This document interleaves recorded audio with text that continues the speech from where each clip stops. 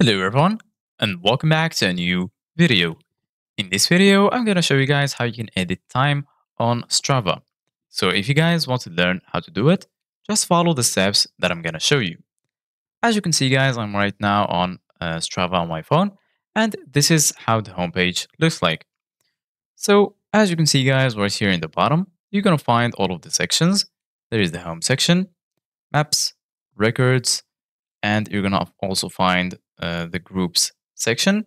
And lastly, you. Right here, you're gonna find your progress and also your activities.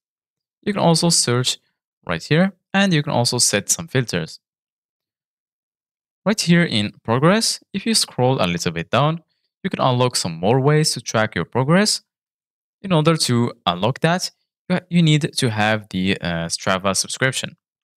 As you can see, guys, right here in the top, in your progress, you're going to find your progress for the week. Right here, you're going to find the distance. You're going to find the time. And lastly, the elevation gain.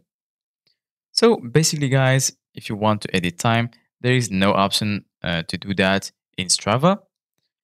The only option that you have is to change your account. In order to do that, just go ahead and click on the gear icon in the top right corner. Once you do that, you're gonna be right here in settings. Scroll all the way down, and then you're gonna find right here the login option, and you're gonna find also the option to delete your account if you want to delete your account. If you want to start recording, just go to record right here, and then you can click on start to start recording.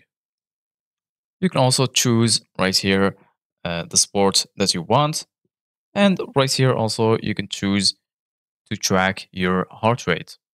So this is it guys for today's video. Thank you guys for watching. See you guys in the next video.